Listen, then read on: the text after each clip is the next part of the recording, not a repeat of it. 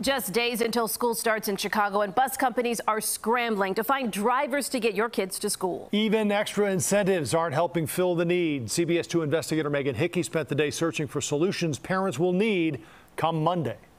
Unfortunately, there's no single solution that's going to fix the bus driver shortage here in Chicago and across the country, but we're looking into plenty of options that can help. There has to be a significant paradigm shift in how students are accessing school. That's Dr. P.S. Siraj, director of the Urban Transportation Center at UIC's main takeaway after reviewing the numbers for us. As of August 16th, Chicago Public Schools tell us they have 681 yellow school bus drivers, just slightly over half of the 1,300 bus drivers they need to support transportation for the estimated 17,000 CPS students who are eligible for transportation. Increasing bus driver pay from $15 to $20 an hour to $20 to $25 an hour hasn't done enough to close the gap. So what will?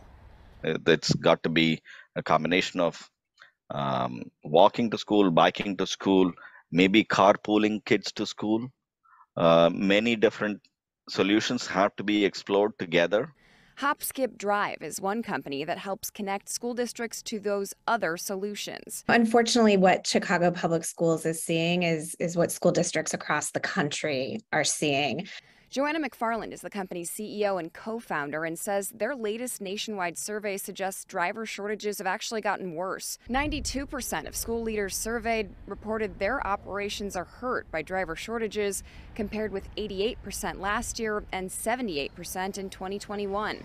One way to help? We bring drivers from the community as a new pool of drivers with personal vehicles to help districts solve this problem. If you have a bus that has 5 kids on it, you might be better served putting those kids into, smaller vehicles, personal vehicles, and then using that bus driver on a route that has 40 kids that need to get to schools. At CPS headquarters, Megan Hickey, CBS 2 Investigators.